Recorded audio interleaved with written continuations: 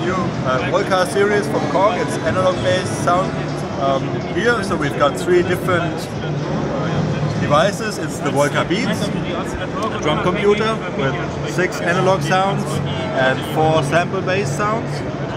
You have a 16-step sequencer inside. You can have batteries to run it outside. There's a little speaker with each device.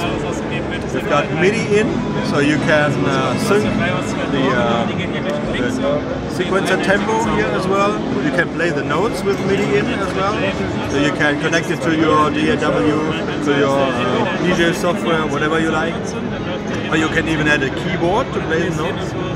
We have some additional sync sockets here, where you can plug in a cable which is provided with the device to sync other Volcas or the monotribes, for example. And, yeah, so as I said, this is a drum computer. You can program and record it in real time.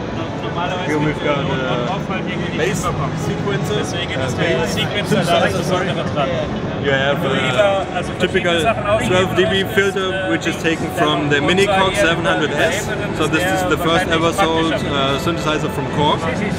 And you can program 16 steps or lower rhythms, like polyphonic rhythms. You can add slides as well.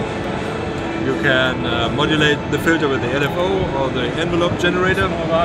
You have up to 3 VCOs. You can combine them, or you can play 3 different lines as well. And the last one? The last one is the Volca keys. It's a synthesizer, polyphonic synthesizer with 3 oscillators. You can have like different voicings on top. So you have like sawtooth with different combined oscillators on top, or you can have sawtooth and square. And it's the same filter inside, so it's the same MusikMesse 700NS filter here as well. You've got an LFO envelope generator and a delay. So this is more like a tape echo. You can change the time, which pitches the sound as well. And you can record your sequences here as well. You can modify the sequences in real time. And